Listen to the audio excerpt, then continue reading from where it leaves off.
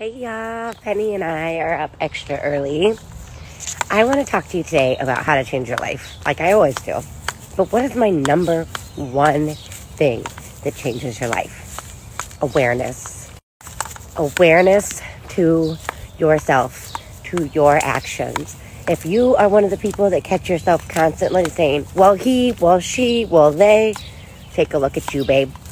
Take a look at you. Until you're able to be the bigger person and say, I could have handled that a little bit more gracefully. I could have done this and said, hi, I just want to apologize because I was a little heated.